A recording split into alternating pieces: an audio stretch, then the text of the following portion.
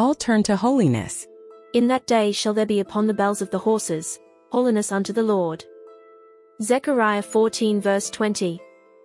Happy day when all things shall be consecrated, and the horses' bells shall ring out holiness to the Lord. That day has come to me. Do I not make all things holy to God? These garments, when I put them on or take them off, shall they not remind me of the righteousness of Christ Jesus my Lord? Shall not my work be done as unto the Lord? Oh, that today my clothes may be vestments, my meals sacraments, my house a temple, my table an altar, my speech incense, and myself a priest.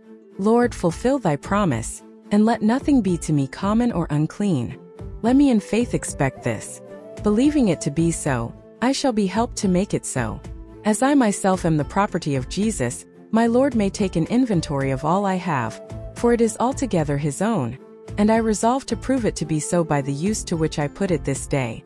From morning till evening I would order all things by a happy and holy rule. My bells shall ring, why should they not? Even my horses shall have bells.